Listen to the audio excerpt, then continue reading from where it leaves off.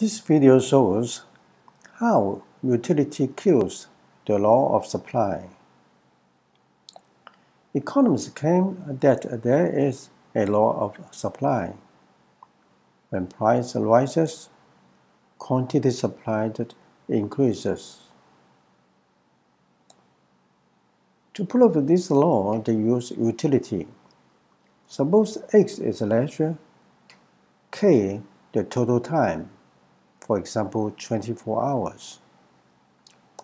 When wage rate is low, people enjoy A quantity of leisure, or work K minus A hours. When wage rate is high, people enjoy B quantity of leisure, or work K minus B hours.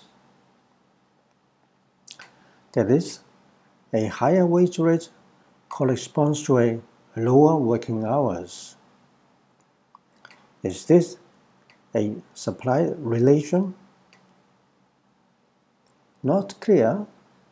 Let me flip this graph too.